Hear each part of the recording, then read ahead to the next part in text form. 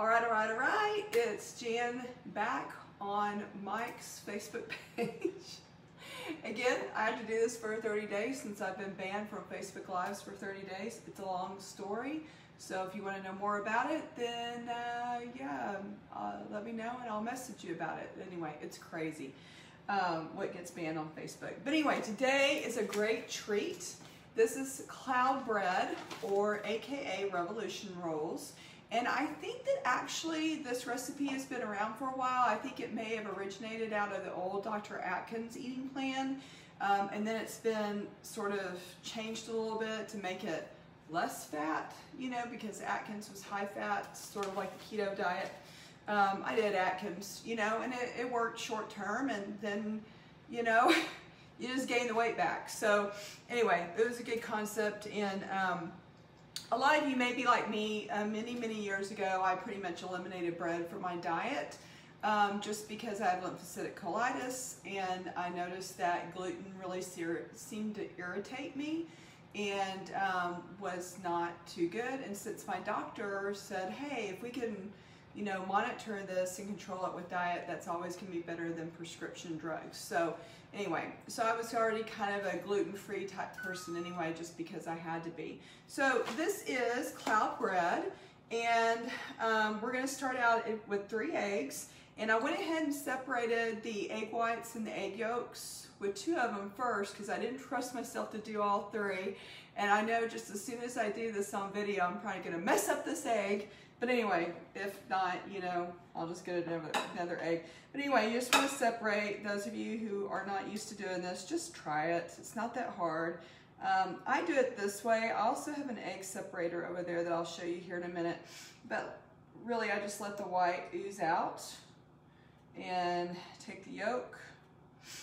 And I got pretty good at this, making chocolate pies for Matthew for his birthday. But it's really not that hard, and if you break an egg, you break an egg, okay? So that's it. So now we have 3 egg yolks in this bowl, and then we have 3 egg whites over here in this bowl. So now this is the egg separator. If you don't want to do it manually, you can buy one of these little egg things where you crack the egg in here and it separates out. I find it easier to do it the other way, just maybe because I've always done it that way. So now we're going to take 1/16 of a teaspoon of cream of tartar, and I only go to 1/8 of a teaspoon in measuring, so it's very little, okay? And that's 1/16. And then if you've ever done meringue, you know, I grew up thinking meringue was like such a big deal, but it really isn't such a big deal, okay? So you're really gonna just beat these whites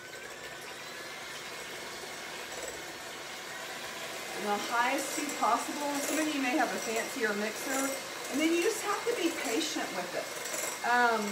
That's part of the problem with people who make meringue or, you know, beat the egg whites, is they rush it and they think this is good enough, and it's not. You know, you need to do it a little bit longer. So just hang with it. It's a beautiful day. My uncle got out of the hospital last night with COVID. So I had to run up there today because apparently there were some clothes left up there at the hospital.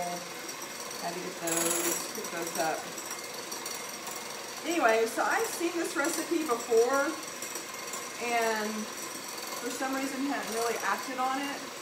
And then I thought, you know, I need to try it and see. And they really turned out well last night. I was pleased with that.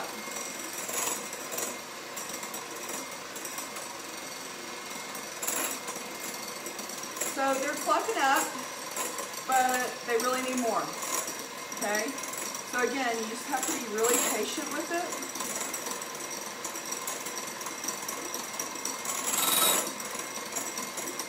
Hopefully this is not too loud for your little ears. Uh-oh. That was weird. I think I hit the off switch. Oopsie. So again, see how they're looking better.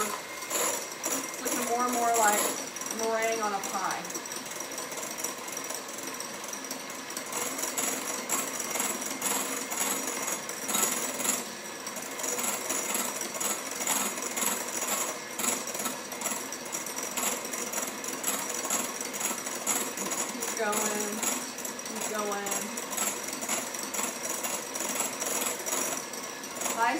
Hey doll, if you're watching, give me a thumbs up. Give me a heart. So, okay, here's my little egg whites. I feel like, no, not Julia Childs, that's just not me. Maybe Martha Stewart. I don't know. Do I want to be Martha Stewart? I don't know. So anyway, here's your little egg whites, and now we need to put the cream cheese that's been out in room temperature into the egg yolks. Okay, 3 tablespoons of cream cheese. And then we're just gonna mix that. Make sure if I'm, oh, and I need a packet of sweetener. I'm just gonna use the Splenda. I don't have any Truvia right now, and Truvia. And then I used xylitol yesterday. That was fine. So I'm just gonna use the Splenda today. Don't use the blue packets. It's not good for your brain. Okay, so we're just going to mix this up to where it's real creamy.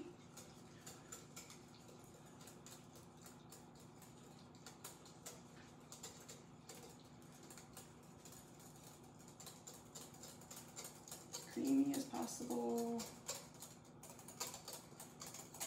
And I hate to do this to your little ears, but I'm going to try to get all of this white egg white deliciousness. Mama Blocker, if you're watching, sorry about your ears. Okay, so mix this up as much as possible. Okay, so now the tricky part, it seemed to me, was kind of very carefully folding this mixture into the egg white mixture. Sort of in a controlled fashion. Just making sure you guys can see. And really trying to mix it up without over mixing. Because you know, when you're dealing with egg whites, that is a little bit tricky. So like you don't want to, you just want to kind of fold in, blend, without getting kind of crazy about it. Now, if you don't like eggs, you won't like this, so you just check on out. Okay, I'm going to go ahead and add in the rest. Now this is just the cream cheese, the yolk, and the sweetener.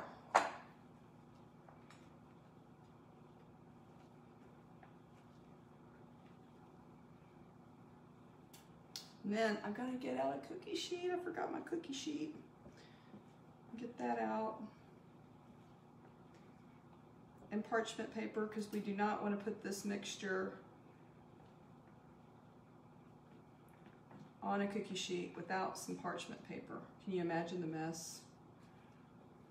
Life is too short for that kind of mess. So let me get that out real quick.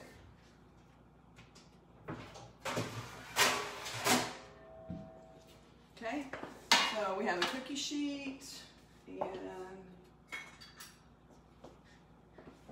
I need a little measuring cup, and I need my parchment paper.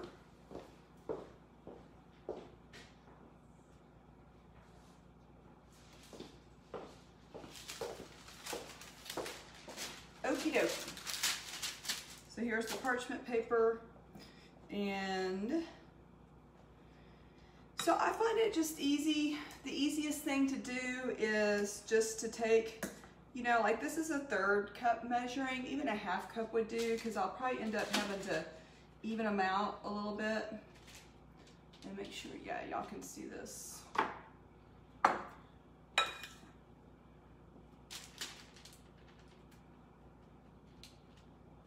we go.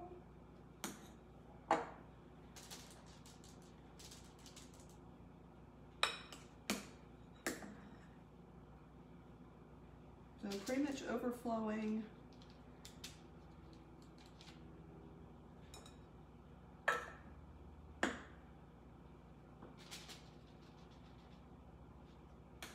And when we're done with this, we're just really just popping them in the oven for about 25-30 minutes.